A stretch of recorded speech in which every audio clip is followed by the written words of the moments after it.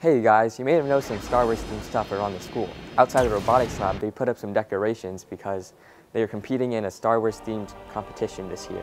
Outside of the media center, there are some questions that you can answer to get a chance to win a Domino's gift card. Answer sheets are in the media center and you must get all the questions right to be entered into the raffle. Students have until January 31st to answer all the questions. This has been Vincent Tran with Code Blue News. Back to you in the studio.